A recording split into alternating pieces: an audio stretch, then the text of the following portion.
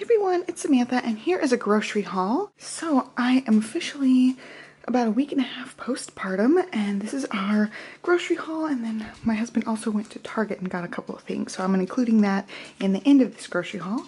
I also will have a meal plan for you guys. So I'm gonna walk you through everything that we got. We're gonna have people bring us meals and stuff. So this is just, you know, to get us through maybe a week or so. We got some baby carrots, shredded carrots, broccoli, avocados. I got some hummus. This is garlic and chive, which is my favorite one. Then we got some lettuce. This is 50-50 spring mix and baby spinach. And frozen biscuits. And then my husband got me a special treat from Marble Slab. It's just a pint of ice cream, and it's my favorite one. It's the birthday cake with tart cherries and cookie dough in it. So I love this one. He just surprised me with that.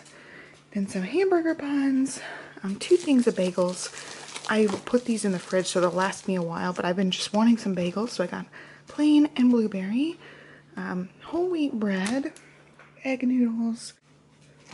My husband splurged and got 2 donuts this time. Some nitrate-free bacon, and then a pound of rotisserie chicken breast sliced at the deli. We're gonna have this for sandwiches so we can have quick lunches. And then at Target, my husband got packs of diapers. I've just been using the size 1 from Honest Company right now. She doesn't fit in the cloth ones yet.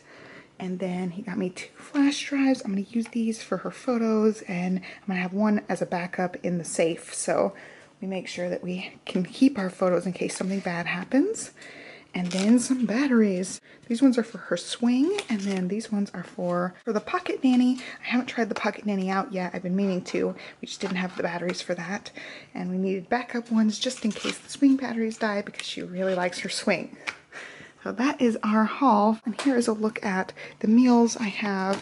Most of these are freezer meals, and then one of them I have stuff in the freezer to make. I can just whip it together really quick. So for meals, I've got hamburgers, chicken soup, chicken fajitas is the one I've got to whip up. I've got everything sliced up in the freezer. I just have to cook that. And then tortilla soup and chicken pot pie.